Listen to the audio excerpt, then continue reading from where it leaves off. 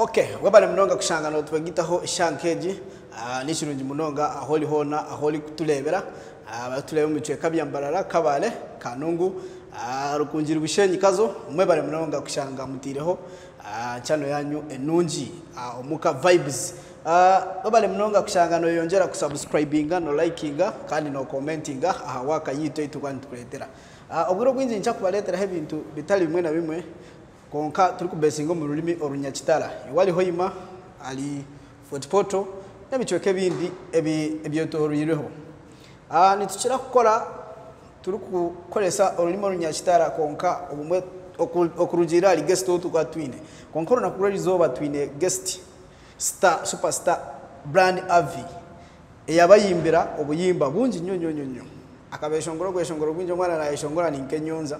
He's a songwriter, he's a vocalist, he's an instrumentalist. Aja bibagamba byona ni byinje naye natera nachi nanendo ngonikwe brand. Ladies and gentlemen, brand on the show webale mnonga webale nyo kwegata ku show echasinga yo kubereye akabi ku YouTube chakabi nsanyuse nyo kunchaza ne yanza bali batya je tuli balungi bampita brand Avie omuyimbi wegwanga ate omuwandiisi w'ennyimba. Yeah.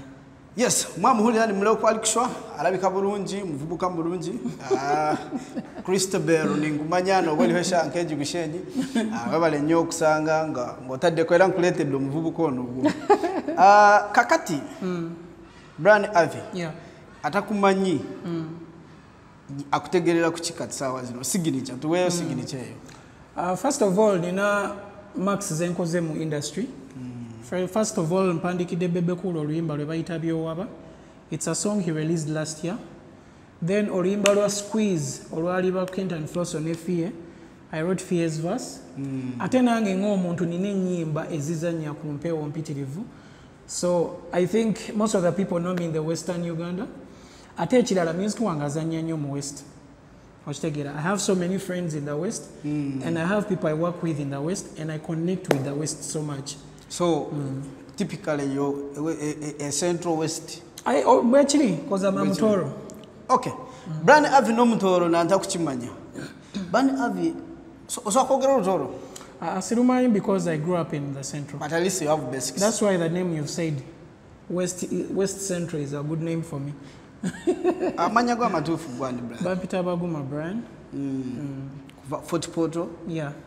But akulidde wano mu Central. Kale abana ba Fort mwena nywena mwebale kubaho ono mugenzi witu brand baguma Avie brand akozira obuzina wingi okumuhura brand so kutweyo ko kapera kakayimba kali akasokera ddala akali wasula bulungi sura bulungi Sura bulungi, a beautiful night to you girl, eno jendi, kurowozako, a beautiful night to you girl, Sura bulungi, a beautiful night to you girl, eno jendi, kurowozako, a beautiful night to you girl.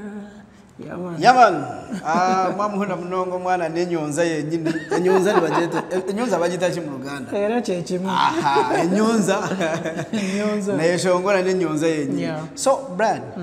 Orugendo orutambudo tya tuwe yoko ku brief kuban chemanyi akade wano tuina katono na tuwe yoko brief abantu bakutegerere dala aba West. Okay, bademu ko music quite a while, but I've been on and off, been to be a finances obimanyi. Ate nali nkyali mu somero. But I've been here for a long time. I've worked with different artists, the likes of Kenzo and Flosso, Nkoze neba Nepalaso, Nkoze n'abayimbi bangi nga ne bebe kulu kwali ku bantu bena akawandikira music. So ndowooza nti ekyo kiba kyamaanyi oba osobola okuwandikira n'omuntu oluyimba aludde mu industry for more than 20 years. Ate n'akukiririzaamu, he listens to your content n'agamba, okay, you are a good songwriter, can we work together? So it's a great thing. Yes, great. Sina kulabako mu scandals. Mpegamba toli muyimba ali aina controversial. No. You're not controversial. No. Ochikoze otya? Because me I believe talent terimba. Okubanga oli muyimbi ng'oli songwriter kyamaanyi first of all mu industry. Just deliver good music. The people who will appreciate you bajja kukola ki? Bajja kusiima. Bwe kiba kiruddewo kirekere Katonda, but keep on doing what you love and be passionate. tetumanyi ddi mukama lwakusumulula, and there are people who make it when they are above 30 and above 40. For example, there is an artist, an American artist gwe bayita Sia. Yakikubye ali mu 40 plus. Atandika okuyimba nga ali mu 40. Osegeera. Akayimba bulungi nenga talabika mu kamera. Anti muntu mukulu. Image ye jagezaako tunda ndala okusinziira ye bwafaanana. Ne wa conscience bakitandika bakuze. Ne conscience yali akuze. Nenga ate yayimba dda. Osegeera bw'otunuulira Burna Boy right now. Agenzo kikuba ennyo nga ate ali mu 30 years plus. Exactly. So, keep going, keep moving. Tomanya when. As long as you're passionate with what you're doing. Waliwo akayimba akayimba ko kalimu ekigambo ba sex something like sex money. Sex money. Akakayimba wasinzira ku kyokka olugero lwali ki? Okay, ebiseera ebyo nali ntambula nnyo mu mabaala nga ntambuza music. So twali awo ku Forest Mall. Nga obimanyi, there are times when you find a beautiful girl in a bar. Ngoyagala oconnecting naye omumanye biki. So nagenda nentukira omuwala nangamba ngulira ekyokunywa ne tutandika okwogera awo biki. Kati ne mugamba can we go somewhere together nangamba olina sente? Do you have money? Do you have money? Yeah, atamanyi owandiika oba olugero lwatandikira ku do you have money? Yes, ate n'ekirala kye realizes nti tosobola kubeera na muwala nga tomuwa sente. Oshegera. And lately women love so much money from men. Yes. They want to be supported. Oshegera. So we najja akagambo ke bayita sex money because kiringa ekigamba nti when you get sex after paying for it. Sex money. Yes. Wayimba na muyimbi ki? Nalize kana ye remix twagikola ne Daddy Andre. Daddy Andre. Naye yasigala mu audio. I didn't shoot the video for it. Yeah. Okay. Kale. Western Uganda, do you support the idea, the mind, the mind erimu bayimba abamu abali established na dada nyo bine biri mu federation nti tulina categories z'abayimbi mulimu bana ona vambale somanyi guru mbalala up country nga obimanyi ngu ntoyo regional artist. Do you support that mentality? No, in terms of being organized in the industry. Chiba chirungi nga bagamba abayimbi abava west abavawa kiri okay. But you don't term an artist as a regional artist. Ochegera kuba kati mu west tu number artists abakubye central. Ne bakuba central ate ne bakuba ne Uganda yonna okitegera de. So kati oyo mwito otyas gundi regional artist. Look at the likes of Reggie. Akubye hits. The kati regional artist of alpha what that tegero bulungi. No, regional artist babanga bachitaming anti no gova but categorizing region jobova musicho. Yes. But you don't term someone as a regional artist or you nayaba artist. Yes, wa Uganda. Yes. Ochitegera. He's representing the entire what? Nation. Katata obanga atemyemu obanga leta tribalism nti kati bano ba west bwabayimba lulimi bweruti bano okitegera. But we are all representing one country. Awo wenyini Brian. Olina abayimbi bewayambyeko nadala nnyo ewaka effort. Olina abayimbi bewaka yambako gwengagwe. Okay. It's so unfortunate nti sina nnyo connections mu 40. Ate simanyi yo bantu bangi because I grew up from here. Yes. My parents were in the central. It wasn't my problem. Okitegera. Nenga bwemba nfunyeyo muyimbi nga ina talent, why not? Those are blessings okitegera. Nadala ngofunye omuyimbi nga ava gyozali. Abaana gye bali bangi. Waliyo kyali wange bamuyita Akik Malchance. Ngulirako. Waliyo bakyali bange bangi.